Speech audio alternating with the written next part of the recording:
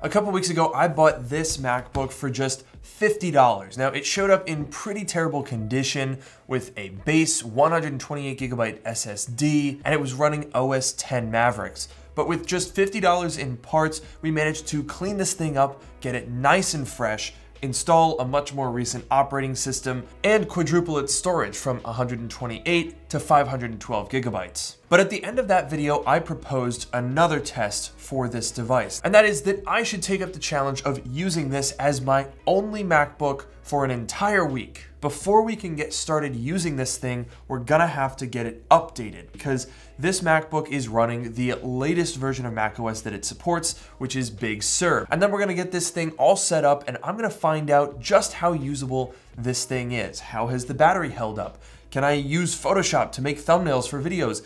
Is it gonna be painfully slow for watching YouTube? All of that is to come, but first, a word from today's video sponsor. Today's video is sponsored by Trend Micro's Premium Security Suite, the complete device and identity protection package that works across PC, Mac, iOS, Android, and tablets. With Premium Security Suite, you can expect maximum security, an included secure VPN for public Wi-Fi, ID security through dark web monitoring, a simple and secure password manager, and a personal help desk for all things technical, all work together to keep you protected. You can rest easy knowing that Trend Micro is monitoring for threats, scanning for identity-related data breaches, and they've got your back with up to $1 million identity fraud insurance to cover any out-of-pocket costs if you become a victim of identity theft. With all these features, you can form a comprehensive bubble around your systems, keeping you in control of your data and safe from threats. Plus, with VPN Proxy 1 Pro, you can bring that shield to any public Wi-Fi network and secure up to 10 devices. So to learn more about Trend Micro's Premium Security Suite, check out the link in the description below and use code LUKE10 to save 10%. Big thanks to Trend Micro for sponsoring this video, and now let's get back to it. So if you don't remember, this is a base model 2013 Retina MacBook Pro. I called it the poverty spec because this is the only Retina MacBook Pro to ever be produced with 4 gigabytes of RAM. So yeah, we're going into this $50 MacBook Pro usability challenge with the worst possible Retina MacBook Pro that money can buy. But hey, you know what? I'm putting my money where my mouth is because we all complain that Apple still puts 8 gigabytes in their $1,000 laptops. So I'm gonna see if I can get by on half of that. But first things first, we gotta get this computer upgraded because thanks to a tool called Opencore Legacy Patcher, we can actually install the latest version of macOS on this 11-year-old machine, which is pretty impressive. And you can install it on things a lot older than this, so hopefully it should be a pretty good experience. Now the process for using Opencore Legacy Patcher is super simple. Just head over to the website, which I've linked down below, and download the app. Then we're gonna go ahead and open it, and you'll find a few options. We're gonna start with creating a macOS installer. The first thing we're gonna do is download a macOS installer because Opencore makes it super easy to download whatever version of macOS you want. Once that's done, we're gonna extract the installer and it'll automatically prompt whether you'd like to create an install disk. So we'll grab a flash drive and create an installer for macOS Sonoma. At this point, it'll prompt you to install Opencore to the disk. So we're gonna install that on both the flash drive and the SSD, restart to apply, and now we can switch over to the EFI boot partition, install macOS Sonoma. For some reason, mine showed up really, really tiny. Not sure why, but it doesn't matter because we can click install Sonoma and we're good to go. We're off to the races. It is genuinely impressive that you can run the latest version of macOS on an 11-year-old machine, so I spent the next couple of hours just kind of using the machine completely as normal.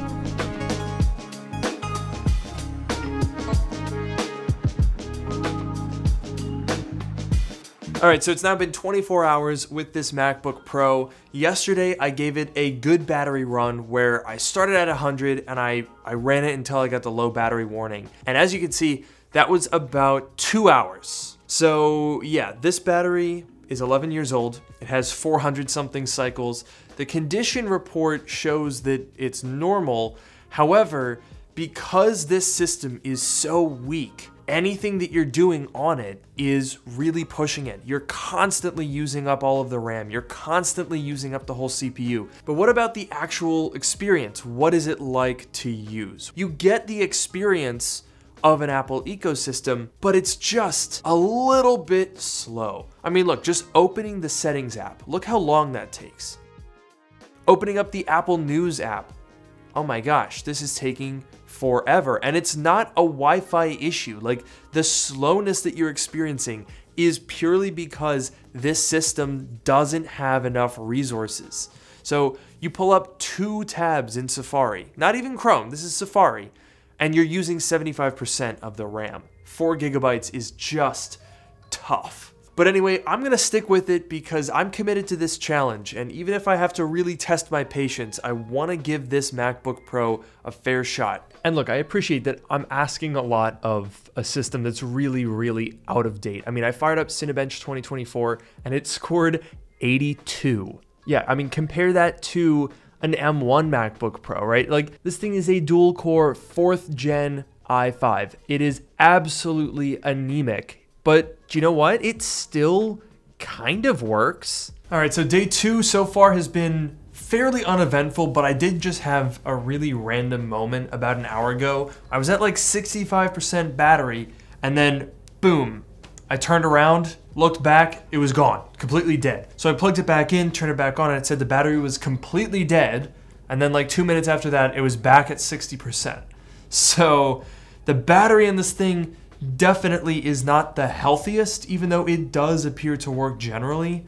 I mean, just randomly dying is probably not a good thing. But weirdly, this seemed to be a turning point for the MacBook, as the next day I brought it to a coffee shop. I was working on scripts for an upcoming video, I was downloading attachments and working on briefs for brand integrations, and all for about 2 hours, which is the amount of time it took me to kill the battery completely 2 days prior. But this time it worked a lot better.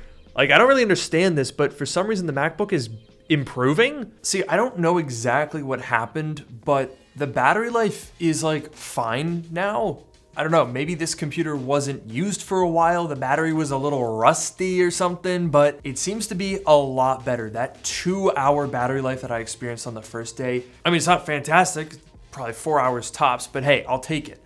The one thing that just keeps sticking with me, that's very weird for me, is seeing a Retina MacBook Pro that is slow. I mean, I know this thing is 11 years old and it's running a dual core processor and 4 gigs of RAM, but in my mind, Retina MacBook Pros are like modern and fast, and they run on flash architecture, so they're always fast in my mind. So it's very weird and frankly frustrating when this thing is just so darn slow. I had to do a whole bunch of work today, so I was working on a thumbnail for a video, Photoshop being a good way to test if this computer could be usable. And I will say, the display, fantastic. For $100, you're not gonna do any better than this screen-wise.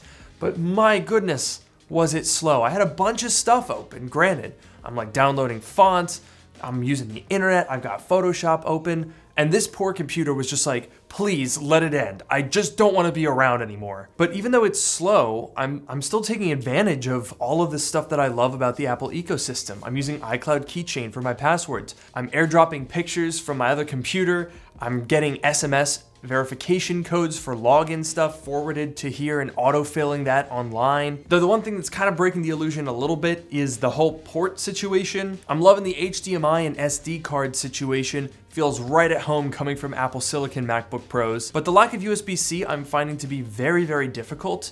And because we're using MagSafe 2, it means I have to carry around a different charger, which I'm not used to doing. Phone, AirPods, MacBook, camera, everything is on USB-C, but now I have to carry MagSafe 2 for this guy. It's almost as if Apple was right about USB-C being the future. Another thing that I'm missing quite a lot, the speakers. That's another thing. For the past 9 years, Apple speakers have been getting really, really good. This thing, honestly, sounds like garbage. And we can get to know this device a little bit better.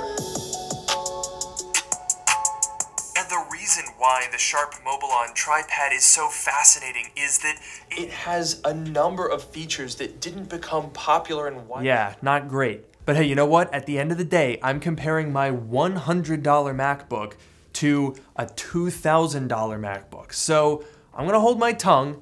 We're gonna wait until the end of my week-long experiment to see whether I can comfortably recommend something like this.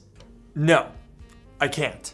So while it's incredible that you can get a machine like this for so little money, there is a reason why this was the absolute base model poverty spec MacBook Pro, and that is because 4 gigabytes is just not usable anymore. I really think it's worth a couple extra bucks to just get something with 8 gigs of RAM. And you really don't have to spend very much money to do that. So we'll start with a simple search, MacBook Pro, filtering for 13-inch display size. And if you want to get a Retina one, I recommend going down to processor. We're going to click on Core i5 4th and 5th gen, and we'll do Core i7 4th and 5th gen as well. So these are going to be Retina pre-touch bar machines, as you can see. And you know what, while we're at it, let's do 8 and 16 gigabytes of RAM because that's kind of the whole point. And we've got a bunch of options at like $130 to $150 to buy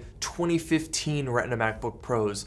These things are a lot more usable. They have the Force Touch trackpad. They can natively support up to macOS Monterey, and they have slightly newer Core i5 and i7s that aren't that much more powerful, but they are noticeably better, and really most of that just comes down to the RAM. I mean, take a look at how much more usable it is just to open applications. You can really see the difference. So for 50 bucks, this is a pretty cool experiment, right? If I had left the original SSD in it, it would have been 50 bucks out the door, working MacBook with a Retina display.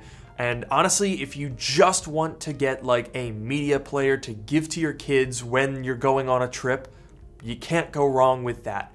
But for actually using as a computer, you're probably gonna want a little bit more. And fortunately, the prices for used MacBooks right now are so good that that's not that hard to do. So I would love to hear you guys' thoughts on this experiment. What machine are you using? I know a lot of you guys are rocking some really cool, older, upgraded machines. Let me know down in the comments below, and I'll see you guys in the next one.